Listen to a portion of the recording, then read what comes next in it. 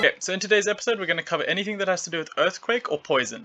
So the concept's very similar, where at the end of the round all your minions will take 2 damage, and there's just different ways to play around it. So the first way is, if fire is available and there's a little bit of mana, you definitely want to pick a Jotun, because you definitely just want Blast to spread that damage as much as possible. So by picking a Jotun in a situation like that, you're basically saying, I'm going to take my 2 damage and that's okay, because I'm going to just do enough damage and enough shared damage that by the end of the first round, 80% of his team is gone, just from shared damage and taking 2 damage extra. The other thing is, if it's Earthquake, fire has quite a bit of ranged flying minions. So just off the top of my head, there's that little like fire imp, as well as obviously the flame spark. So really good fire cards that have flying already, so they won't take the damage, plus they'll get the +1 from the archeries, plus you give all your minions +1 HP, and then you just share the blast damage.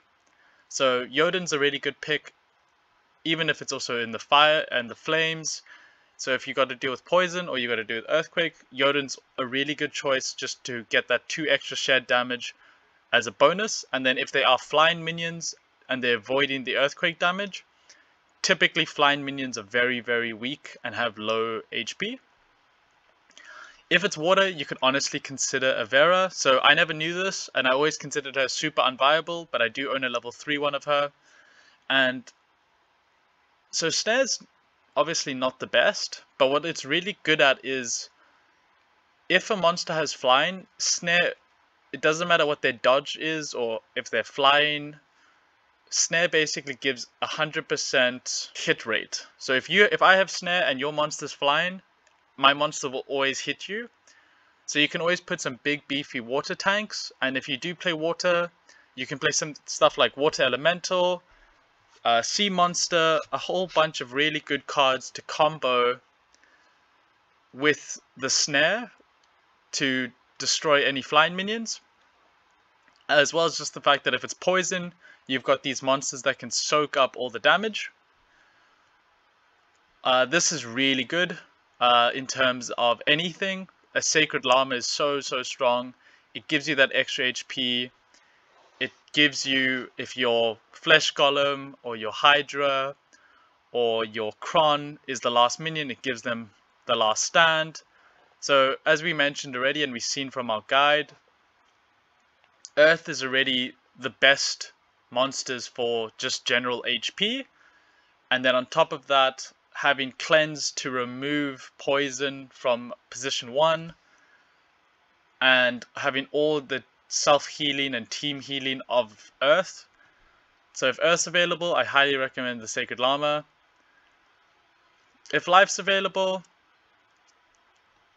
Chances is obviously the best pick, because it's got the backline heal, and if there's poison or if it's earthquake, there will always be somebody in the backline that has taken some damage, so you always want to pick that. If it's death, typically I'd just go Cryptmancer for that extra -1 HP.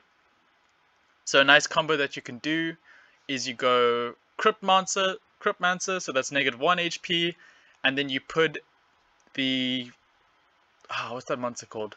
The one with Redemption. I'll put the photo up here right now. Then you put the monster with Redemption in position 1, and then by the end of the first round, they would have taken -1 from Cryptmancer, -1 from Redemption, and then -2 from Poison or Earthquake. So all monsters on the enemy team would already take 4 damage. So if they've got lots of little monsters, they will all die. If they got one big one, then you've still got to deal with that, to be honest. But yeah, it's a really cool, quick board clear. In terms of the Dragon Summoners, the number 1 for Earthquake, and the one that I always use, is a Brighton Bloom. I think she's highly underrated. You pick her and your win rate will always be super high. I think when I did my season, like when I do my report card at the end of each season, my best win rate is Earthquake, because I just play a Brighton Bloom. And yeah, you play your Brighton Bloom, and then if you can, you pair that up in Earth, and then you put in your Flesh Golems and your Kron, so you still got that extra healing. You add in a few of the Snare range cards, such as the Headhunter, and you're in for a really good time. So I'm going to show you some games now of me playing. I'm going to see if I can find them, but I think it should be a good experience regardless. Okay, so in this battle it's Blast and Poison, which is a bit unique. So I went my Llama, and then 2 tanks, so that way he'll blast through these 2 quite quickly. And then these 2 will be the main source, they'll both just heal each other. And then this is at the back purely to die. Maybe it does a bit of a halving, which would be great. If not, it just dies and gives extra redemption, so just something in the back. And yeah, as you can see, that's really cool. It's a really nice unit actually.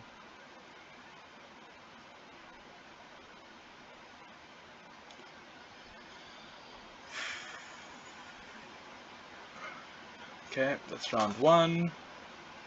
His dragons are nearly dead, and these are nowhere near dead, so we're in a really, really good spot. Like, once that dies, it's over. Cool. And yeah, that's how you play Poison. Is an Earthquake game that I'm playing on SL Guides, which is a really low level account that plays in gold. So even some of my epics and rares are level 1s. I've got some that are level 4, level 1, but in general I'm pretty low level. So it's an Earthquake game and it's Equalizer, so I put in a few flying. I played a Snare Summoner so that there's a 100% hit rate, and then some good damage minions, and then 1 minion to sustain. And we should win this. Oops.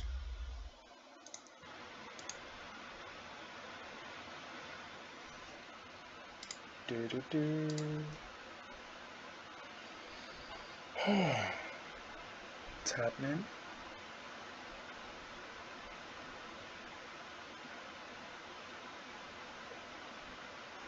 What Poison does? We just gotta kill this and we win. Which we should do, so we win. So please like and subscribe and let me know in the comments what you want me to do next. And if you're a new player, please use the promo code and I will happily send you the $0.5 back to you. It just lets me know that people are watching and using the promo, and I'm helping new players join the community. Also, if you find me on the Discord, just pop me a message. I'll happily delegate any of the new players some power.